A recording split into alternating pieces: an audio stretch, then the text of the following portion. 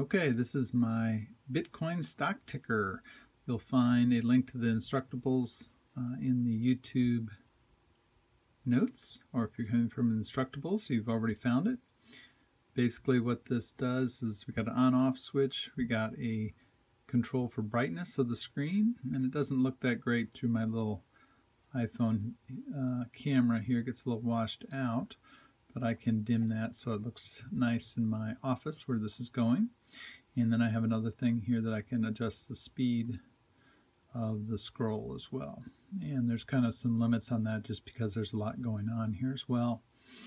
What this does is about every 10 minutes it will go out and pull a JSON string from the internet to get the latest data, and it then parses that and puts this in this message here. And I'm using an Arduino Uno, I believe it's the way, or Uno.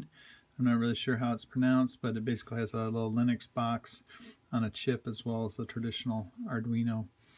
And the Linux is what's actually connecting out to Wi-Fi and is making the request out and getting that data and then passing it over to the Arduino side for display on these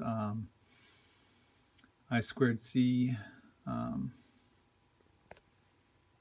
matrix. These are actually 1, 2, 3, 4, 5, 6 matrices or matrici that have been linked together, and so they're actually, you have to display what you want in each one, but by doing a little bit of math you can actually make it look like it's one giant matrix there. I thought that'd be a little bit better effect.